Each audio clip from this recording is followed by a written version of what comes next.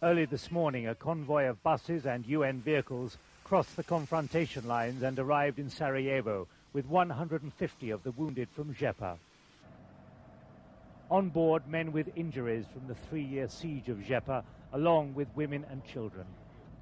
Like Srebrenica, they brought distressing accounts of their town's destruction, then how it was abandoned as the Bosnian army retreated into the forested hills. The group were taken to Sarajevo's main hospital, already under great pressure from the city's own ordeal. Another 2 dead and 10 seriously wounded by more shelling in the city today. For at least one arrival from Zepe, the chance reunion with a friend, a brief moment of elation amidst the horror of this war.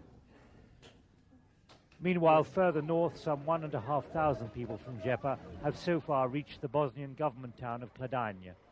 Most of them, mainly women, children and elderly men, had walked through the night across the confrontation line.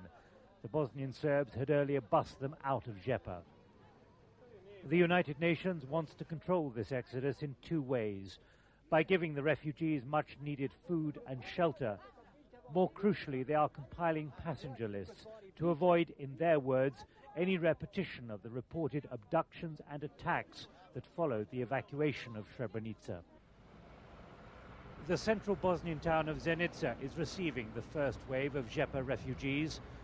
Down a railway line beyond the city's steelworks, a patch of wasteland has been turned into a tented transit camp where the first 400 refugees will arrive. 2 municipal buildings in the city have also been prepared to receive refugees, but the Bosnian authorities have refused access to the press.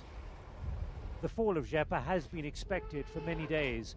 This will not be a repetition of the heart-rending scenes of squalor we witnessed 2 weeks ago outside the Tuzla UN base for the first of the 30,000 refugees from Srebrenica. We have mobilized our international humanitarian aid community as well as UNHCR to look into the special case needs of this caseload. We have divided into 5 sectors our assistance programs: water sanitation, health, shelter, food and logistics. And we believe we are prepared for the working figure that we've been given by the local authorities.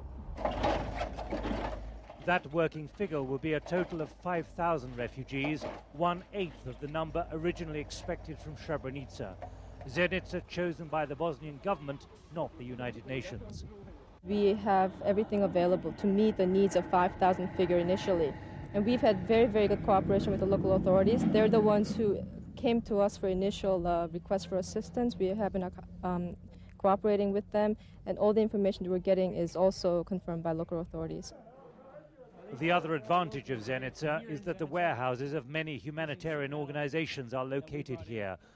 Supplies like these stoves ordered from local factories, therefore not a problem as they were in Tuzla. We are doing our best.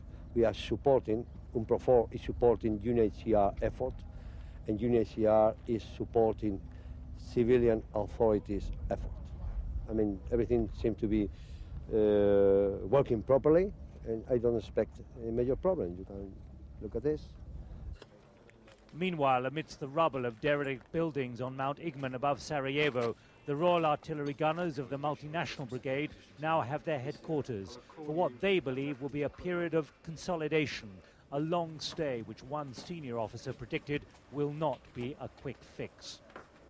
The military deployments on Mount Igman following last Friday's London conference on Bosnia and the decision by NATO to launch airstrikes preemptively against Bosnian Serb forces if they show signs of massing around the 3rd eastern safe area of Gorizda mean this should be the last mass outflow of refugees for the moment.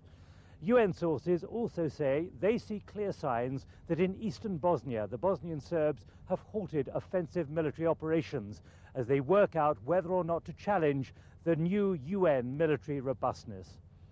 Nick Gowing, Channel 4 News in central Bosnia.